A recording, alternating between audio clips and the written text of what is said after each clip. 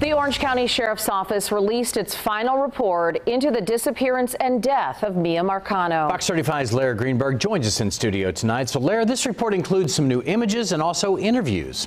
Yeah, that's exactly right, John. This is a report 135 pages long. This is it right here. And it includes many more details about the relationship between Miya Marcano and the prime suspect, Armando Caballero. It's also the first time we're getting a look at the inside of her apartment the day investigators first checked it out. Bloodstains on a pillow and pillowcase, a dresser shoved against the door to keep it closed, broken jewelry on the floor, a window with the additional locks her father installed broken. It just kind of makes that period come back. And a lot of the assumptions I made, I think were correct. The newly released report also includes new details about the relationship between Miya Marcano and Armando Caballero, who worked at the complex where she lived.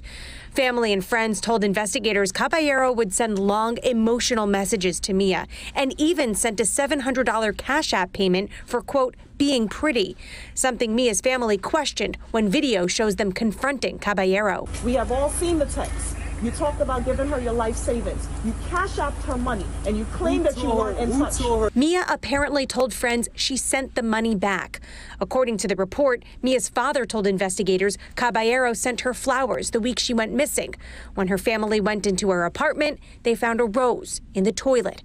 We spoke with Miya's family shortly after her body was found back in October. I can't even put into words how we're feeling right now as a family. I feel defeated.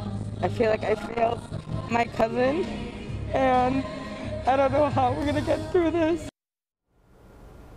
And again, Miya was first reported missing on September 24th. Caballero was found dead from an apparent suicide 3 days later, and the following week, Miya's body was discovered. Coming up at 11, more new details about what investigators believe Caballero did and the piece of evidence that further linked him to the crime. Live tonight in studio, Lara Greenberg, Fox 35 News.